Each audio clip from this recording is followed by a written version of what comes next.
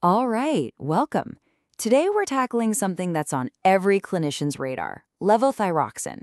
Specifically, we're going to walk through the brand new 2025 ETA Guidelines.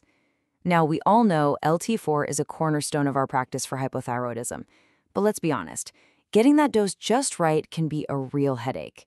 These new guidelines, they're packed with practical advice to help us fine-tune things for our patients. So let's just start with this number because it really sets the stage. About 50%. Levothyroxine is what? One of the most prescribed drugs on the planet? And yet almost half of our patients taking it aren't actually in their target therapeutic range. They're either underdosed or overdosed. That's a massive disconnect, right? And that leads us to the big question we're going to explore. How can one of our most common bread-and-butter therapies be missing the mark so often? It's not just one thing, of course. It's this whole tangle of issues. The patient, the dose, even the specific pill they're taking.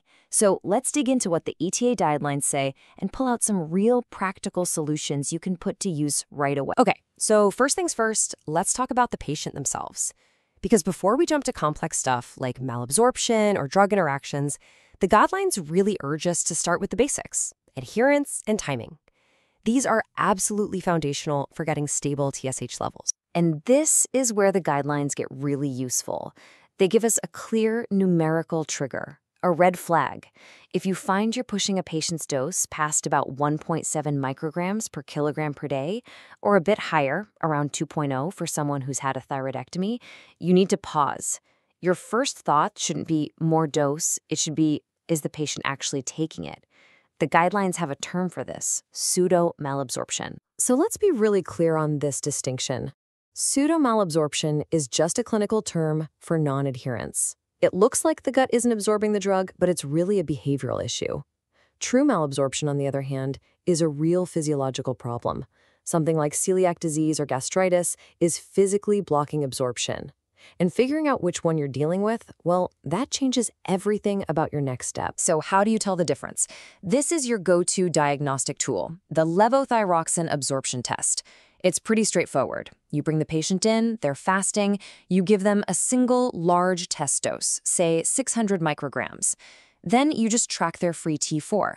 And here's the key. If you see that FT4 jump by more than about 5.15 picomoles per liter after 3 hours, you've got your answer. Their gut works fine. The problem is almost certainly adherence. Now, another huge patient factor is just, when are they taking the pill? The new guidelines are all about consistency and separation.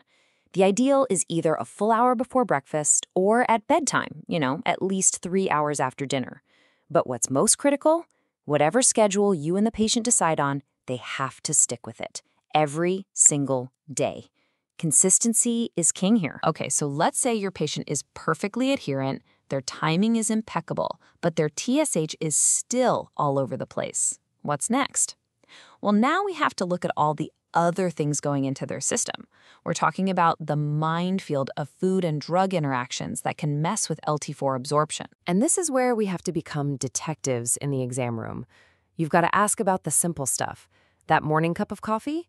It needs to be at least an hour after they take their pill. Milk in their cereal? High-fiber foods? These things literally bind to the drug and prevent it from being absorbed.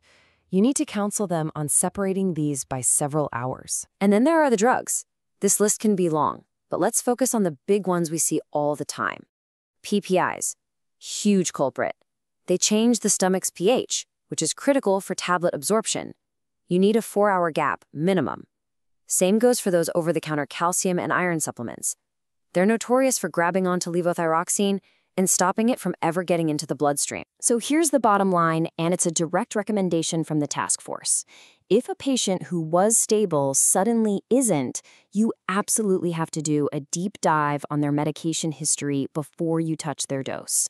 And I mean everything: prescriptions, vitamins, supplements, the whole 9 yards. Don't just ask what's new, ask what are you taking, period. All right, shifting gears a bit. The guidelines also carve out some really important advice for special populations. These are cases where the standard rules don't always apply, and we need to tweak our approach. Okay, let's run through these quickly because they're all clinically vital. For pregnancy, you're monitoring TSH, free T4, and total T4 at least once a trimester. Things change fast. For fertility, you want to be proactive. Think about bumping up the LT4 dose before ovarian stimulation to keep that TSH under 2.5. With central hypothyroidism, forget TSH. It's useless here. You're tracking free T4 only. With obesity, dosing is nuanced. Think about lean body mass, not just total weight. And for our elderly patients over 70, we relax the TSH target. We really want to protect their heart and bones from iatrogenic hyperthyroidism. So we've talked a lot about problems, adherence, food, drugs, all these things that mess with gut absorption. This naturally leads us to a really interesting part of the new guidelines, a potential solution. We're talking about looking beyond the standard tablet. Here's the fundamental difference. A standard tablet has to be broken down in the stomach first. That whole process depends on having the right amount of stomach acid. But the liquid and soft gel versions, the levothyroxine is already dissolved. It completely bypasses that whole pH-dependent step, which, as you can imagine, is a huge advantage in certain patients. So these non-tablet forms are essentially levothyroxine pre-dissolved in glycerol and water. The mechanism is simple. They skip the whole tablet disintegration phase. And the key feature, the reason we're talking about this, is that their absorption is no longer tied to stomach acid levels. For anyone on a PPI or with atrophic gastritis, this is a potential game changer. And this, for me, is one of the biggest takeaways from the entire guideline. This is a real shift in thinking. The recommendation is to consider liquid or soft gel LT4 as a first-line option in patients who are at risk for malabsorption. We're not waiting for the tablet to fail anymore. We're being proactive. So who should be on your radar for this? The guidelines spell it out pretty clearly. You've got your patients with gastric issues. Think atrophic gastritis, H. pylori, or anyone on long-term PPIs. You have your post-bariatric surgery patients. Anyone on a feeding tube, obviously. And it's also a great option for infants and small children just for ease of administration. Okay, that was a lot of information, so let's boil it all down. What are the key actionable takeaways from these 2025 guidelines that you can bring to your practice? Really, it comes down to this. First, we need to truly individualize therapy. Look at weight, age, and what else is going on with the patient. Second, and this is crucial, we have to investigate before we escalate. Always check for adherence and interference issues before you just up the dose. And finally, we need to actively select the right tool for the job. Think about which formulation, tablet, liquid, or soft gel, is truly the best fit for that individual patient sitting in front of you. And that really leaves us with a final, forward-thinking question. For years, our focus has been on personalizing the dose of levothyroxine, but these guidelines are pushing us to ask, shouldn't we be personalizing the formulation right from the start, not just as a backup plan, but as our first-line choice?